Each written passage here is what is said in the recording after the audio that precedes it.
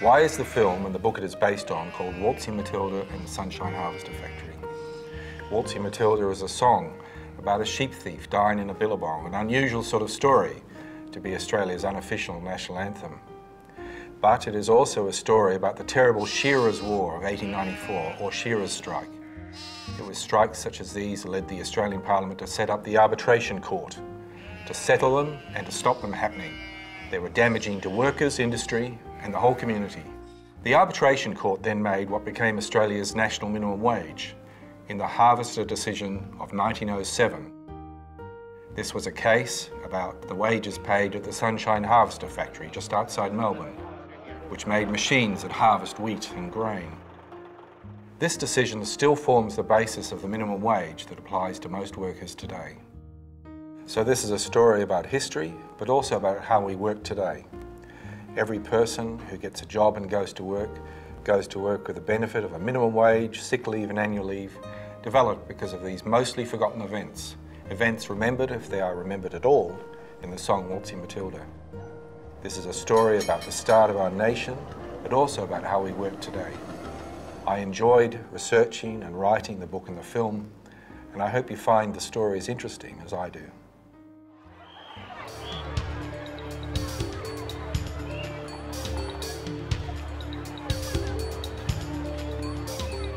A soccer match, Friday night in Melbourne. The crowds, the players, and at the centre of it all, the ref. Just him and a whistle. Behind the whistle is the referee's knowledge of the game. And behind that, obviously, an international rule book, which dictates how the game is played. So it's fair for both teams, whether it's played here or in Moscow, in Barcelona or Ho Chi Minh City. It's always strictly the same game. And it's been that way for a very long time. Behind all this, something else has happened. People are making money, selling coffees, pies, drinks, snacks. Behind me are security guards. Behind them, cleaners. Downstairs are ticket sellers and so on. I want to talk about these and others, ordinary Australians who work. Where is the rule book for them? Who sets rules at work? What are the wages and conditions, and who decides if it's even fair? Is it the same in Barcelona or in Moscow or Ho Chi Minh City? No, absolutely not. The Australian system is unique. It affects all of us. It affects us every day, and yet few of us even think about it.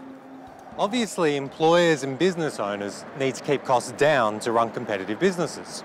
So they may not always want to increase wages or better conditions.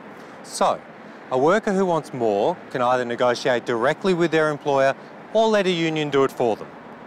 In theory, these two groups discuss things, then just agree on setting wages and conditions.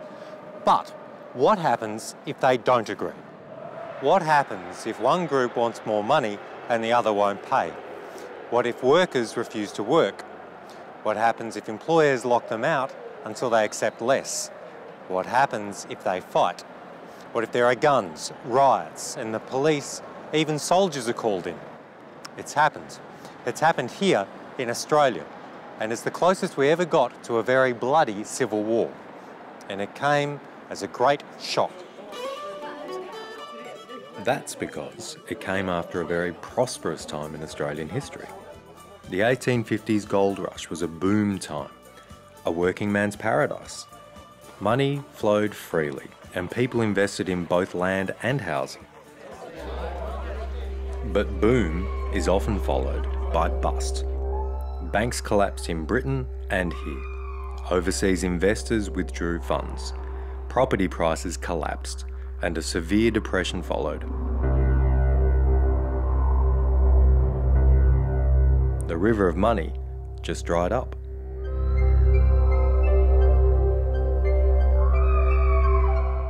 The failure of banks, the financial pressure, makes hard times everywhere in this country.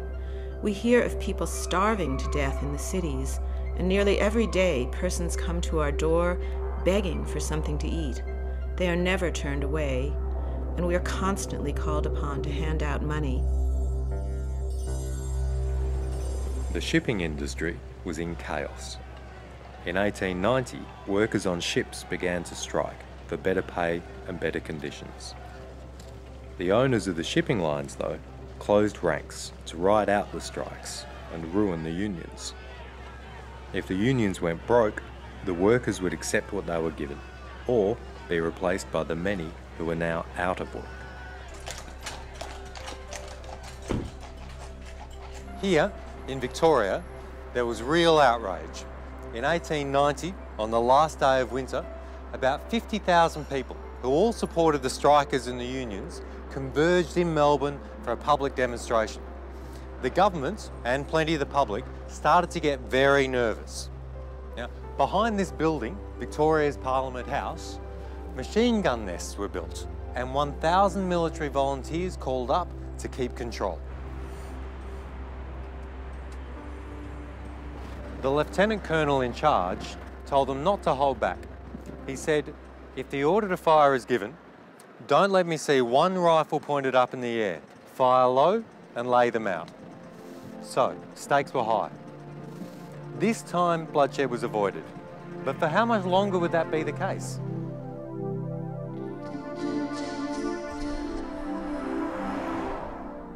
Of course, it wasn't just in the cities. People in the bush were doing it tough too. In the early 1890s, there was a drought, which added to the financial misery. On top of that, wool prices had crashed.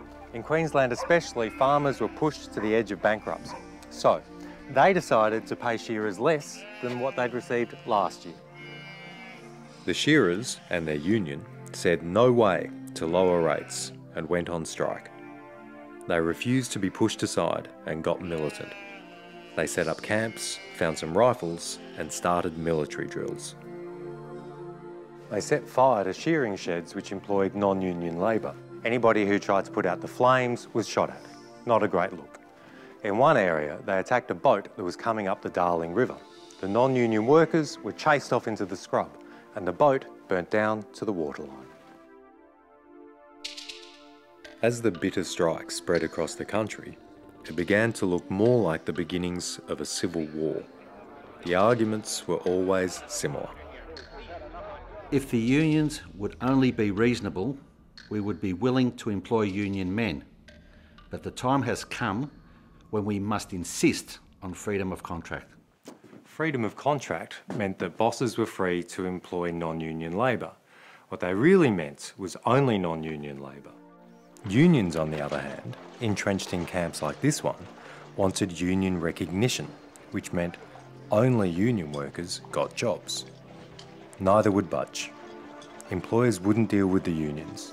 Unions said employers were trying to starve them out. It was a bitter stalemate, but we had seen that before.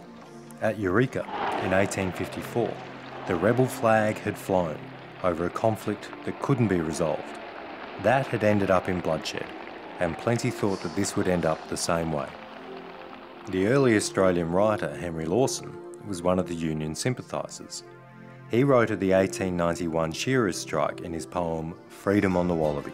So we must raise a rebel flag like others did before us, and we must sing a rebel song and join in rebel chorus. We'll make the tyrants feel the sting of those that they would throttle. They needn't say the fault was ours if blood should stain the wattle. It's an ugly image if blood should stain the wattle, but it reflects an ugly time in our history. Strikes ravaged whole communities. Supplies ran out in country towns. Businesses failed. The strikes went on and on. Eventually, in 1894, 2,000 soldiers and police were deployed and an extra 1,000 special police sworn in. The strikers were starved into submission. The effect? Unions, unionists and their families were crushed. People were stunned. It had come far too close to a real war. You might say, all this is new to me. I've never heard of the shearers' strikes of the early 1890s. But you have. The lyrics of Waltzing Matilda are closely related to historical events which happened in Queensland during one of the shearing strikes. Well, down came the squatter, mounted on his thoroughbred. Up rode the troopers, 1, 2, 3. Said, where's the jolly jumper you got in your tucker bag? You'll come a waltzing Matilda with me. Oh, waltzing Matilda, Matilda, me darling. It's a rebel song. a song of defiance. It remains with us to this day. Some even argue that it should be our national anthem. Well, up jumped the swagman, he sprang into the billabong. You'll never catch me alive, said he. His ghost may be heard as you pass by the billabong. Oh, come a waltzing, Matilda, with me. The strikes entered our national psyche. It stopped short of complete civil war, but it was a warning. People across the various colonies of Australia all wanted something better. Alfred Deakin, who would later be Australian Prime Minister, also wanted something better. He was torn by the complexities. He had sent in the troops to break Melbourne's maritime strike, but he had serious reservations about where all this was heading. Deakin didn't fully embrace what the more radical unionists wanted, which was complete state socialism. He thought it bred corruption and selfishness, yet he knew something had to be done. But, as he put it, how, when, and where? The answer had to come soon. Australia was on the verge of federation. The man at the centre of that movement, Sir Henry Parkes, was also looking for a peaceful solution. Australia now has a population of 3.5 million, and the American people numbered only between 3 and 4 millions when they formed the great Commonwealth of the United States. The numbers were about the same, and surely what the Americans have done by war, the Australians can bring about in peace. Peace, of course, was the key to it. Politicians and people all wanted a nation with a higher ideal than either the Old World or America. A nation giving equality before the law, the right to earn a decent living, and yet also not allowing industrial relations to be settled by those with the most money or the biggest fists. One politician grappling with this was a South Australian, a radical liberal, Charles Kingston. By what means are the peace and order most threatened? By strikes and lockouts. Shall we not then enable industrial questions of the greatest difficulty to be settled between the parties upon consideration of right and wrong rather than the relative strength of the disputants? Kingston had an idea. A court that would force warring parties to talk. A court of conciliation and arbitration that set fair wages and conditions when workers and employers couldn't agree. Importantly, Kingston's idea was supported and shared by Alfred Deakin. After Federation in 1901, Deakin put up a bill to be voted upon by the new federal parliament. The bill emphasised even-handedness. The proposed court would favour nobody. The bill has been drawn, looking upon the employer and employee with perfectly equal eyes, with a view to bringing them before the bar of a tribunal where they shall have meted out to them even-handed justice. Okay, even-handed justice. Sounds pretty good, doesn't it? The only problem was, though, getting the bill passed into law.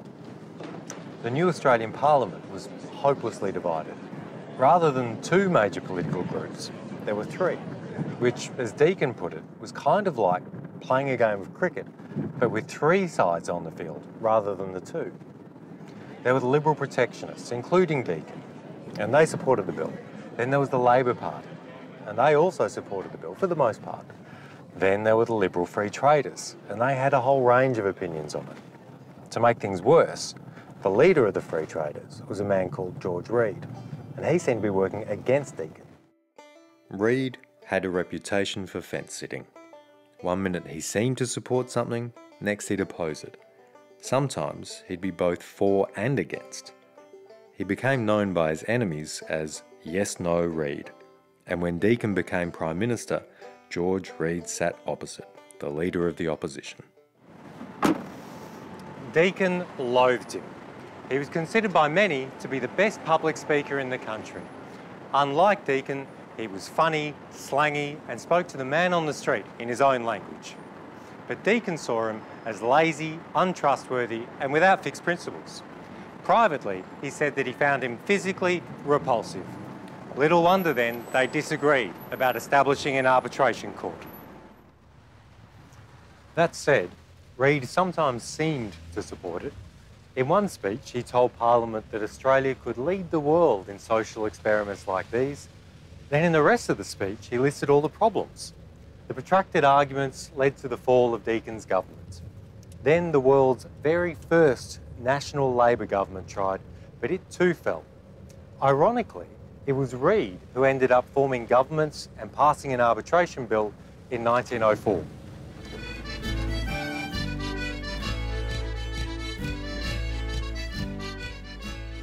It was a triumph of Deakin's ideas and Reid's politics. They had fought each other fiercely, and Australians had ended up the winners. The reward? Now they had a platform, giving workers a voice, but also steering the country safely away from militancy, or worse, class warfare. The new court was a prize. There was nothing like it in either Britain or the United States. It had the power, if parties couldn't agree, to make a decision and impose it on them by law. Strikes, of course, didn't just cease overnight, but there was now a forum, a place. Here, the parties could be brought together and forced to resolve the issues. The court began handing down judgments for a number of different industries. Its first two awards applied to the industries of the great 1890s strikes, a maritime award in 1906 and a shearing award in 1907. In that same year came another, a case of great importance. It was called the Sunshine Harvester case. It would define how Australians work and live to this very day. The case involved fair wages for the workers of H.B. Mackay. He made machines to harvest grain crops in a factory in Sunshine, a suburb in Melbourne's west. At the time of the Harvester case, Henry Bourne Higgins was the president of the arbitration court. He'd been in all the debates leading up to the formation of the court, and for the next 20 years he'd be central to its affairs. Higgins was a man who tackled intellectual problems with rigour. A lawyer, a politician and a social reformer. He was born the son of a Methodist minister. He grew up in a simple household. He wasn't poor, but in the arbitration court he gained a reputation as a champion of workers and trade unions. In the Sunshine Harvester case, Higgins had to decide exactly what was a fair and reasonable wage for a worker. Higgins thought it through. He decided, first, it had to be a family wage, not just money for a man to keep himself, but to provide for a family of 5, to feed, house and clothe them in simple comfort. To this end, Higgins examined very closely the household budgets of 11 families and also looked at what was offered by state arbitration courts. He rejected the 6 shillings a day, or even less, that some of the states fixed as a base wage. He thought it was not enough to feed people on. Higgins was robust in his calculations. 5 shillings a day went towards rent, electricity, gas, clothes and other items like tobacco, newspapers, repairs and so on. About 20.5 pence, or about 2 shillings, went to buy food. So let's have a look at the sort of food that would buy an Australian family in 1907. Here I've prepared 3 meals, the sort that Higgins' fair wage made possible for Australian families. This is breakfast. Porridge, bread, tea, sugar and some milk. And the cost of that is about half of a shilling. Here is Higgins' idea of lunch. Cabbage soup made from these sorts of vegetables and again, pot of tea and some sugar to go with it. Once more, the cost is about half a shilling. And here, the piece de resistance. Dinner, roast mutton, which is a sort of aged lamb, which goes with these kinds of vegetables, sugar, and of course the obligatory pot of tea. Overall, our daily food bill comes in at 2 shillings. You might be looking at this and thinking, porridge, cabbage soup, mutton, kind of bland. And in a sense, you're right. Even at the time, it wasn't considered wildly exciting cuisine. But it was good, solid, sustaining food, and Higgins wanted to make sure every family could afford it. Also, there was no social welfare at the time. No unemployment benefit, no sickness benefit, no children's benefits, no safety net at all. And Higgins' research prompted him in another direction. He made sure his base wage included a bit extra to cover what he called evil days of sickness and unemployment. All these sorts of things became part of the Higgins equation. Higgins at last settled on a number he deemed both fair and reasonable. An unskilled labourer would earn 7 shillings a day, or 42 shillings a week. Skilled and semi-skilled could earn more, but the basic wage remains the standard and was not to be messed with. This was something to get excited about. It may not look like much, but the 7 shillings a day resonated with people. It was a rate from a previous prosperous era, the workers' paradise decades that came before the terrible 1890s depression. The old standard of living was being restored. So Australia had its first decent minimum wage, calculated in a reasoned, methodical and generous way. It was enough to feed, clothe and house a family, and Higgins's work set off a chain reaction for wages across Australia. Don't get me wrong though, the rollout wasn't instantaneous. Most awards were still state awards, set by judges sitting on state courts and wage boards. Some judges disagreed with Justice Higgins. They set minimum wages of 6 shillings a day, not 7, sometimes less than 6. In 1909, Victoria's Justice Beckett said, "A wage of 36 shillings is enough to support a man," which it was, but not enough to support a family. In 1910, Justice Hood opted not for a living wage, but one that the company could afford. In New South Wales in 1913, Justice Hayden used a family of 2, not 3, to justify a wage of less than 6 shillings a day. So you can see how these things moved back and forth. You can also see how things could have spun off in a completely different direction. Gradually though, Higgins's argument won through. The states began to follow the national standard. It took 15 years, but harvester became the Australian minimum wage. Of course, this whole story isn't just about wages, but about the way we as Australians want to live. What Higgins described as meeting the normal needs of a person living in a civilised community. By the 1920s, some commentators said that the arbitration court's job was maintaining that civilised standard of living.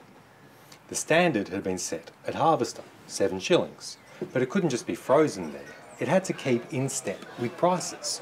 So, quarter by quarter, year by year, the courts adjusted the basic wage in line with inflation.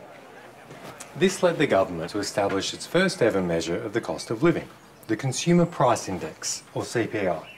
For instance, a cabbage bought in 1907 wasn't the same price as a cabbage bought in 1915, and you needed to keep track of that.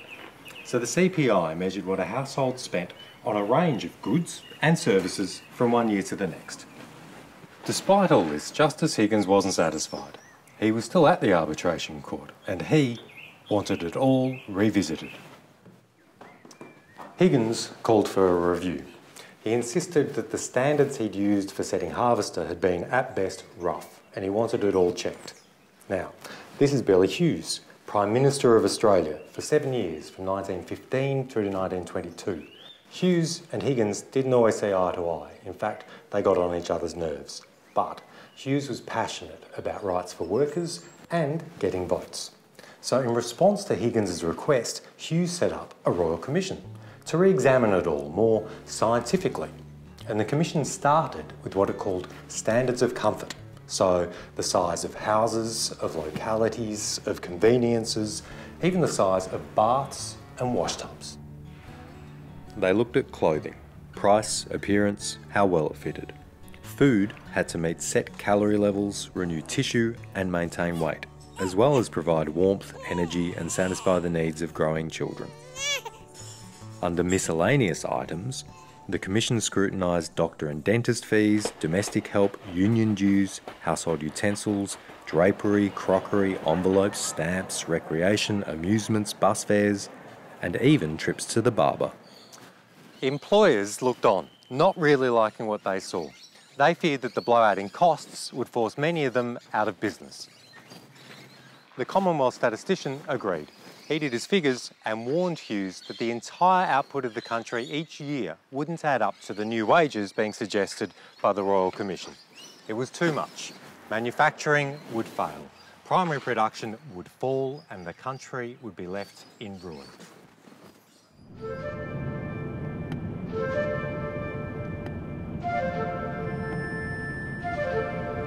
So what was the result of this Royal Commission? Well, the Arbitration Court decided to go back to the original standards set by the Harvester Judgment. The rates of pay set down by Justice Higgins had proved to be once again both fair and reasonable. Billy Hughes's Royal Commission was important though. It had reminded the country that it couldn't just suggest a level of wages that was way beyond industry's capacity to pay. To that end, the Arbitration Court's role was a balancing one between family needs and what employers and business owners could provide. The court judges weren't that interested in wild statements or over-the-top rhetoric from either side. General prognostications of disaster on the one hand, or of uninjured prosperity on the other, are of little or no value. So the task of the court remained that of weighing up the position of opposing sides and finding a fair solution. The court often said, though, that it didn't possess a magic wand to produce wealth. Producing wealth was the job of business and industry. This warning really struck home in the 1930s Great Depression, when Australia's gross domestic product crashed. The Arbitration Court responded by dropping the basic wage by 10%. This difficult step hammered home the court's will to keep wages manageable. The survival of the workplace was as important as the survival of the workforce. By 1934, most of the 10% wage cut was restored. As the nation became more productive, new entitlements won in the court were often seen to benefit both parties. I'll give you an example. In 1935, the court introduced 1 week annual leave. It told employers that yes, this would increase costs, but the payoff would be better workers, more refreshed and invigorated, and therefore more productive workers. And this kind of logic runs through the early history of the Arbitration Court, as it tried to bring benefit to both sides. But sometimes that seemed impossible.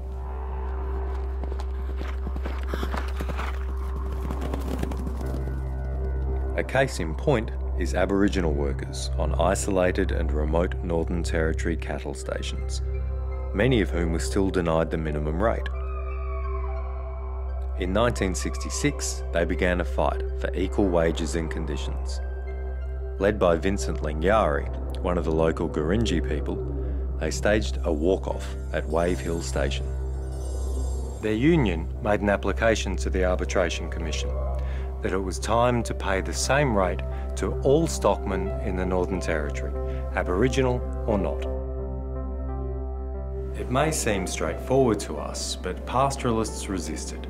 They argued that because most Aboriginal stockmen still lived traditional, semi-tribal lives, they hadn't been trained and educated in the same way as white Australian workers. Therefore, their productivity was low, and as a consequence, they deemed that they should be paid less. The Commission took a long time to think that one through.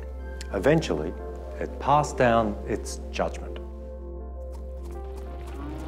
There'd be one law and one wage rate for all, Aboriginal or not. The court also said that the problem of lesser productivity could be dealt with if stockman and employer agreed and registered what was called a slow worker permit. This allowed for a lower overall wage in cases where factors like education or tribal obligation might decrease productivity. But in the end, neither pastoralists nor Aboriginal stockmen took this up. Perhaps they simply didn't want to. Unfortunately, since equal pay, there has been a substantial reduction in the numbers of Aboriginal stockmen. Some say equal pay killed off opportunities. Others, that modern technological change would have reduced the numbers anyway. Either way, one thing remained clear. Unequal wages based on race, not productivity, couldn't continue. That kind of discrimination would no longer wash in the sort of country that Australia had become.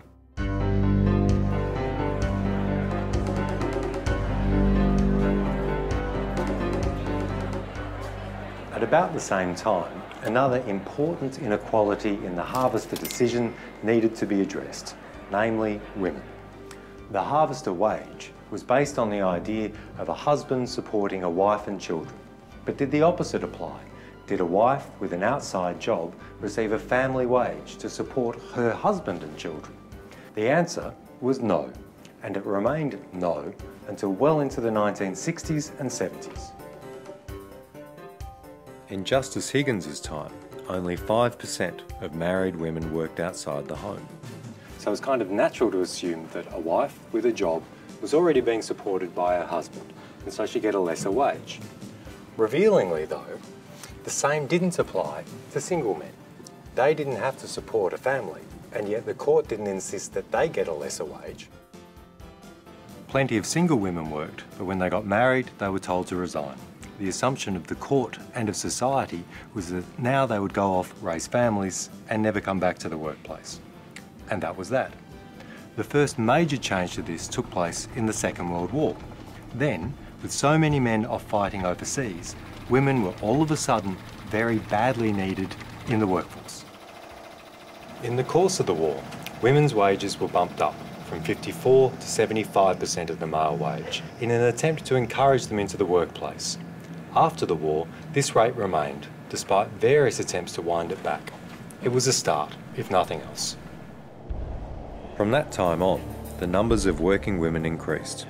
By the late 1960s, they made up nearly a third of the workforce. It was very difficult, by this stage, to believe that a woman's place was just in the home.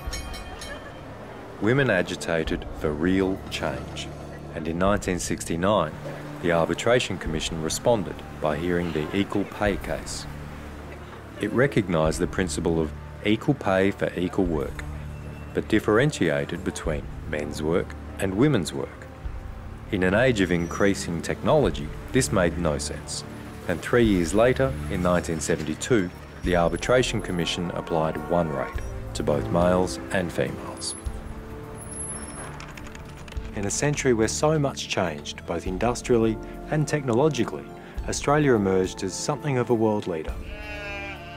It had led the world in the delivery of democratic ideals, without revolution and without bloodshed.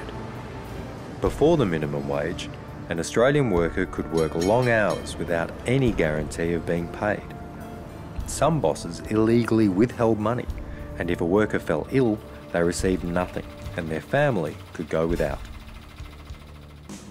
As a result of arbitration court decisions, weekly working hours were reduced from 48 to 44 to 40 and finally 38 hours a week.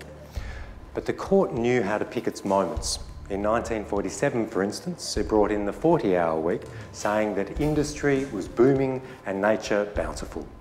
Overall, the court knew it was shaping an Australia of the future. It brought us the Australian weekend.